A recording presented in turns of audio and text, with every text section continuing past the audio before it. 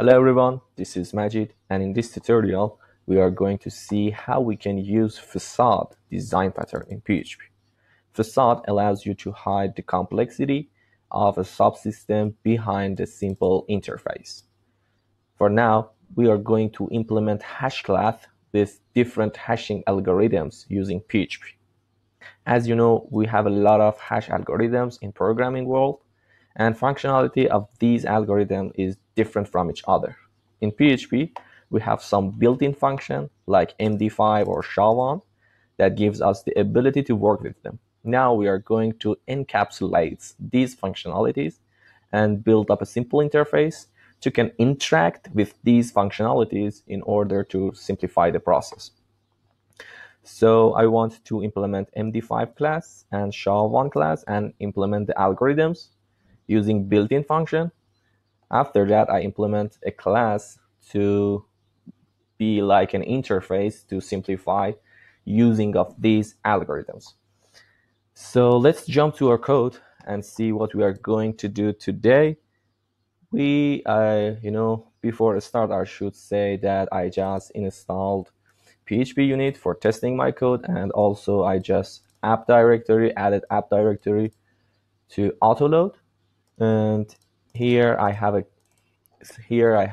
simple class that extends from test case, and also I just added autoload to this class. So here we have app directory, and in this directory we are going to implement our code. So at first I want to create a single and simple interface called hasher, and it has a simple function called make. So it gives the value or a string or anything, and it hash it, and also it return a string. Just let me add namespace. So yes, that is our hasher interface. So for example, MD5 or SHA-1 is going to implement this interface. So let me create MD5, and in this case I want to add class MD5 and implement from hasher, and it should implement and fill out the make function. So I use built-in function called MD5 to simply hash this value and return it. Also for SHA-1, we are going to do at the same way of implementing MD5. So I just use another built-in function called SHA-1. So we have an interface called hasher, MD5, and SHA-1. And in this case, I want to create an hash class. These hash class are going to be maybe the interface for working with different algorithms. So here I want to just implement some basic function, some static called make,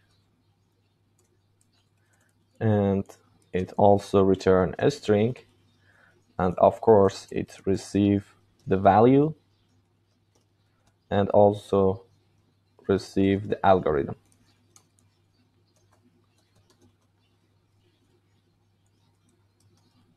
Yes. So we are using hash class and using the make, the static function, to just pass the value that we want to be hashed, and also we just simply pass the algorithm. Maybe it can be SHA-1 or it can be MD5 to hash this value. So in this case, I want to create a const array of maybe algorithms.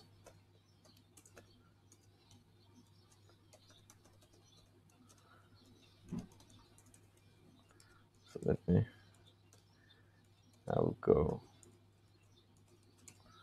rhythms.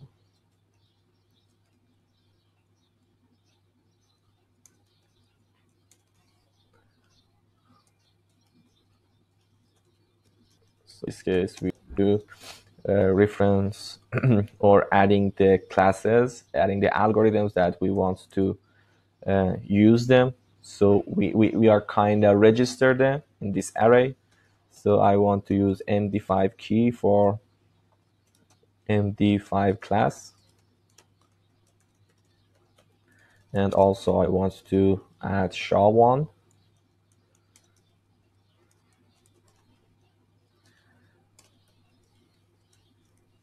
For now, this is enough, I think. And if we implement another functionality, another hash functionality, we can just simply add it to this array. So at this make function, we are going to first check if algorithms exist. So I use array key exist.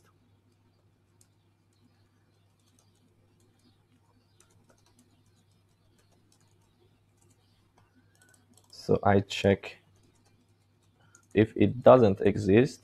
So I just simply threw an error. So we can say that maybe is not exist. Else we are going to hash this value. So I just get this hash class reference.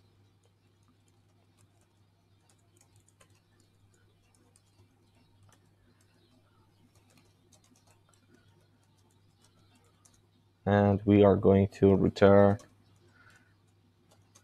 the new instance of this class and make it, and just simply pass this value. So let me test my code to see if it works or not. So I want to create just simple, maybe app hash make, for example, test using MD5 algorithms. So hashed values, I received hash values. So I assert that these hash values should be the same with, just let me open up the terminal and echo -n test using MD5 sum. So I expect that this hashed value should be the same with this, because these strings are the same. So let me test my code.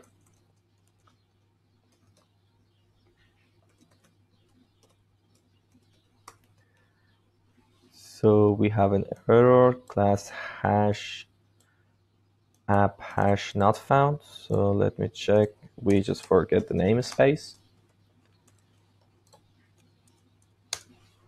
And yes, the test is passed. And maybe if I change this string, we got error. So we want to test the thing, full string. So get full string to see what is the hash of this string with algorithm of SHA1.